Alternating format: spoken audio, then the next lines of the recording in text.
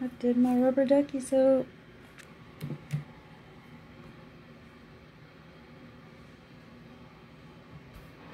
It turned out okay. Wasn't my best soap design. It wasn't executed as one of my best soap designs, but it's okay.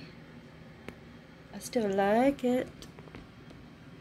I think I could do it better next time if I changed a few things, like either the fragrance or the coconut milk, one or the other. I could take out one or the other, and it would, or change one or the other, and it would not move as fast. I would have a little more time to make it look better, but that's okay. I still like it.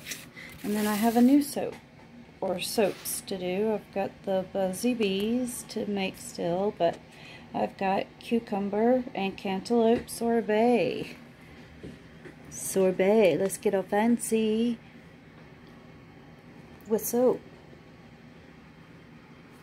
A brunchy soap. Peace.